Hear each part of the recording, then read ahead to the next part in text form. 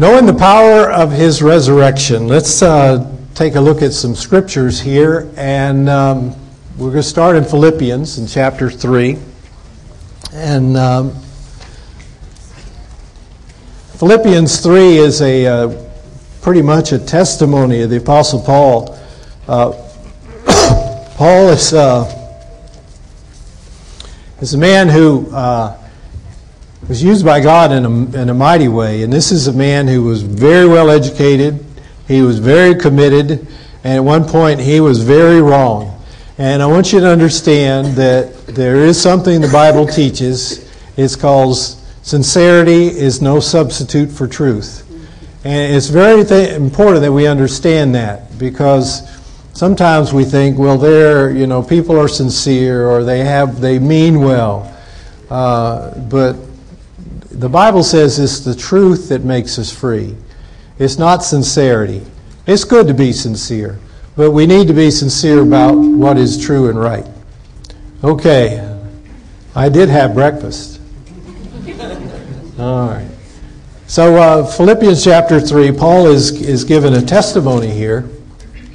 And he says, "Yea, doubtless I count all things but loss for the excellency of the knowledge of Christ Jesus my Lord, for whom I have suffered the loss of all things, and do count them but dung, that I may win Christ, and be found in Him, not having mine own righteousness, which is of the law, but that which is through the faith of Christ, the righteousness which is of God by faith, that I may know Him and the power of His resurrection and the fellowship of His sufferings, being made conformable to His death," thank you, "if by any means I may attain unto the resurrection of the dead. Not as though I had already attained, either were already perfect, but I follow after, that I may apprehend that for which I am also apprehended of Christ." Now the Apostle Paul here, as he speaks about the Lord Jesus Christ, I think it's very important that we understand something about his speaking here. The Apostle Paul is not speaking about an idea. He's not speaking about a historical figure. He's not speaking about history at all. The Apostle Paul is talking about a person. He's talking about a person that he knows and that he wants to know better. He's talking about a person that is real in his life. And this is, when we're talking about the resurrected Christ, we need to understand that the disciples, the apostles, the early believers did not speak of Jesus as someone who was, but as someone who is. This is the reality of the resurrection of the Lord Jesus Christ. We have a song we sing quite often. I serve a risen Savior. He's in the world today. I know that He is living, whatever men may say. And this is the power of the testimony of these early believers. They weren't talking about certain facts. They were talking about an individual. Someone who is able to do exceeding abundantly above all that we ask or think. Not somebody who, he did something in the past. It's something that he did something, but he is still alive and he is still at work. And this is the witness they have. And I want you to think about this for a moment. That there should be no difference in the testimony of the believer today, because Jesus Christ is alive today. He is not a person of the past. He's a person of the present. And the testimony here of Paul and the direction that his life is headed is pursuit of this living God, this Savior, this Lord. He says, I count everything else but dung so that I may know Christ. The power of His resurrection. This is a great witness of Ephesians 1 and 2. The declaration of the power of God in raising up His Son from the dead. Now, we think of death as being pretty powerful, don't we? Man has no ability to undo death. And we work really hard at it, don't we? We're working really hard at not just growing old, much less dying. We're working hard against it, but it's coming on. And when we have a funeral, there's a finality about it. We commit the body to the earth from whence it came. And without the resurrection of Christ and without the power of God, there would be no hope for any future for all of us. Because that's how powerful death is. And Satan used it over and over for a long time to hold people into bondage. That's what religion does. It holds people into bondage. The fear of death. Somebody says, I can keep you from that. Only the Lord Jesus can do that. I want to know Him, the Apostle Paul says. This is not talking about, I want to know about Him. He says, I want to know Him. And the knowledge that we have of the Lord Jesus Christ is not only the strength and the grace we need to live life and to be victorious in this life, but it is the power of our witness. It is the life of our witness that we are servants of a living Savior. And when Paul talks about attaining to the resurrection of the dead, he's talking about that life where the resurrected Christ is manifested in Him so that people see it. Isn't it something that, we think of the amazing packaging, God's incarnation, the Creator becoming a man, and we think, how could God package Himself in a body like we live in? And yet God did that. Jesus emptied Himself of certain attributes and moved into a body and lived there for 30 some odd years and walked this earth just like we, without sin. He did that so that He could die. How could God die? As the eternal God can't die, but the God-man could die. And the wages of sin is death, and so Jesus took the sins of all the world upon Him as He hung there on the cross and He died. And that death was once for all. It was enough. And then Jesus rose again the third day. Now, when we trust the Lord Jesus that He did that for us, the Bible says by His Spirit He moves inside of us. And as Jesus indwelt a body of flesh, He indwells a body, or many bodies today, the body of Christ, the believers in the Lord Jesus Christ. It's our job, it's our privilege to represent Him in the world today, and that others might know Him through us. Now, the resurrection of Jesus Christ, yes, this is a Sunday school lesson that we learn right away, don't we? I mean, this is one of the first things you learn. And it's of primary importance. Everything, as we saw with the children, He spoke from the beginning saying, destroy this temple and 3 days I'll raise it up. He spoke over and over and over, I've got to go to Jerusalem and I'll be shamefully treated and then I will die, but the third day I'll rise again. He said this over and over and over again. There shouldn't have been many misunderstandings, should there? You wonder, how come? What is this? It's like they don't hear, they don't understand. What we do is we put God in our box.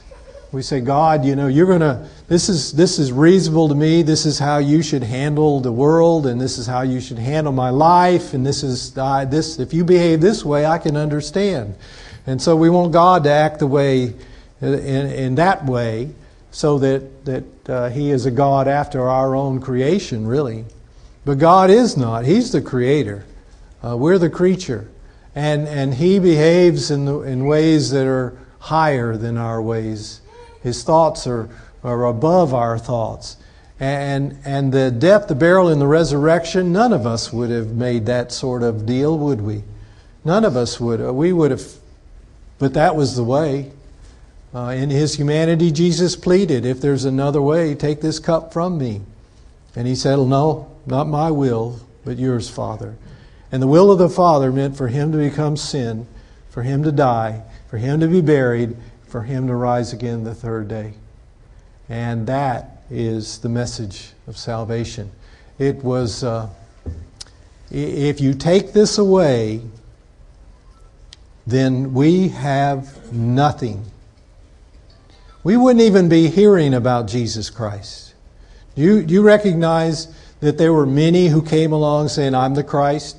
Jesus said, hey, watch out. There are others who are coming. They're going to say, I'm the Christ. This has happened over and over and over again. Some of you realize in our own country, in our own lifetime, we've had people who claim to be the Christ, the Messiah. And some of them are dead. And after a few years, no one will remember them anymore. But see, the life of Jesus Christ is different, isn't it? I mean, of all the people who walk the face of the earth, there is no one who has had the impact on the world like this person. And so it's not, we have to confront that. Why is this person who never was more than a couple hundred miles from his home, he walked where he went. He lived a very simple life. We don't have a list of accomplishment, political feats. We don't have. He didn't have money. How could this man have such an impact on the world we live in 2,000 years later? And here we are. People all over the world are gathering together because of this man. Here we are in this place together because of this man. And we have to confront these facts. The fact is, if Jesus had not risen from the dead, none of that would be true. He staked His whole ministry on this. I'll rise again. I'll rise again. I'm coming back. I'll rise again. I'll die, but 3 days later, I'll be back. Who else could do that? Nobody. Nobody else could do that. And it just poured in. The Wednesday night we had our Passion Week service. And Jesus said, as long as I'm in the world, I'm the light of the world. And as we got closer and closer to the death of Jesus Christ, the room got darker and darker and darker. And He died. And it was dark. It was. Can you imagine how dark it was? And the disciples, their mood and they were without, their hope had been snatched from them. That's where it would have ended. That's why the Jewish leaders said, hey, they might steal the body, they might start some rumor that he's alive. Let's just nip this in the bud here. He's dead, he's buried, his body decays, and that's the end of it. A year or two, nobody will even think about this Jesus. And that would be the reality of it. But can you imagine, man put soldiers at a tomb and said, we'll keep him in there. How ridiculous is that? The Bible talks about Christ coming back again. And He's coming back in glory and power. And you know what the Bible says? It says nations are going to gather together and they're going to fight against that one coming back. Imagine how silly that is. It's silly. The tomb could not keep him. And it's well said that the angel rolled away the stone. Not so that, if you read the stories, not so Jesus could come out. And so everybody else could go in and say, hey, He's not here. He's not here. He didn't need an open tomb to leave. And, wow. The Scripture says, you will not allow your Holy One to see corruption. This is God's promise. This is the word of the Lord. He was declared to be the Son of God with power by the resurrection of the dead. This is not something that was done in secret. I mean, this changed the world.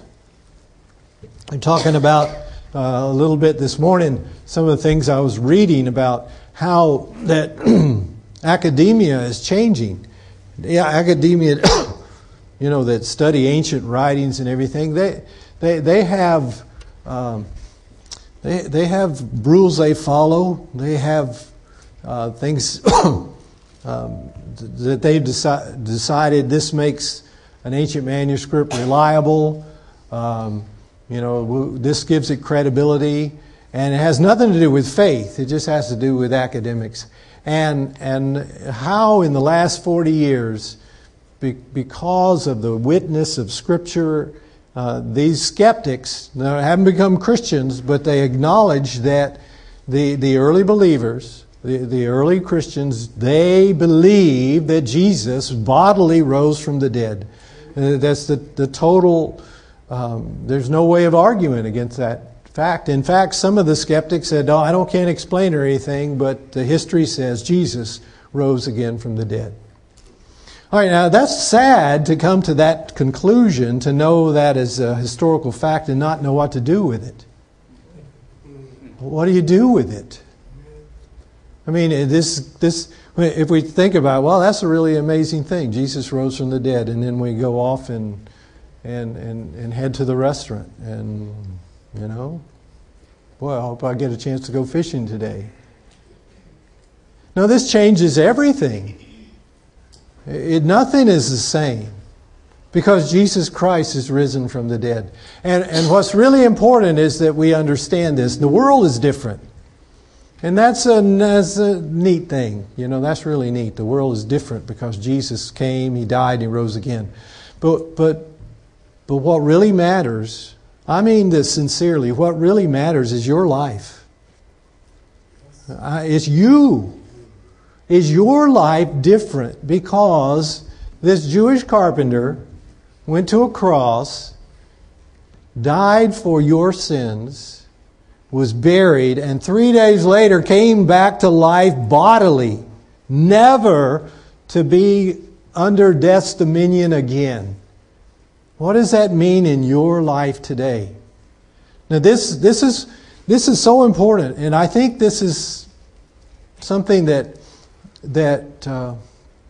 we just have to confront ourselves with this reality, because look at what the believers of the first century did. You say, well, boy, they were really special, weren't they? They weren't any different than you or I am. They were just people, and somebody brought them a message. And when this message was brought to them, it was the gospel, which we have today, but it was presented by somebody who said, He is risen from the dead. I saw it. I witnessed the resurrection of Jesus Christ. And they said, well, I think they did see it, because they're pretty convincing here. Look at it. It's changed their whole lives. Do you know there is no reason why that can't be true about you and me today? What, 2,000 years, what difference does that make? It doesn't make any difference. You are a witness of the resurrection of Jesus Christ. Is there a witness here? Do I have a witness over here? Do I have a witness? Is Jesus Christ risen? Do you know it over here? All right. That's enough to turn the world upside down. To change everything. But see, you got to let it start with you. Just let that work around. Let that flip you upside down, inside out. And then it's going to do just like it did then. This world's dying. This world it's just slipping into darkness. And we have the light. Oh, it was so dark. But the light, open up that tomb. Let's see. The light of the world is Jesus. And He's alive. He's alive. He died. He was buried. He rose again. He was seen. That's the gospel. And we are to be witnesses of that truth. You know, I learned in Sunday school that Jesus rose from the dead. That's so powerful.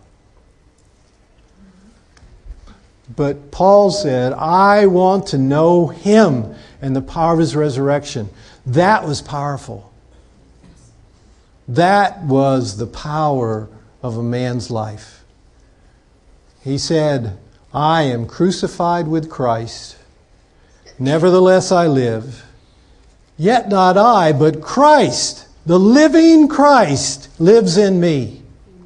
In the life which I now live in the flesh, I live by the faith of the Son of God who loved me and gave Himself for me. Wow. You know, Christian, I'm so glad that we're all here. I'm so glad we had a sunrise service and we have this and we talk about Jesus and rising from the dead. It should be something that is a daily reality in our lives. And I'm convicted about this. You know, Lord, I wish I loved you more. I know if I loved you more, I would speak about you to others more. I'm sorry I don't love you like I ought to love you. Thank you for loving me unconditionally. Help me. Give me the boldness, Lord, to let people know that I serve a risen Savior. Let's bow in prayer.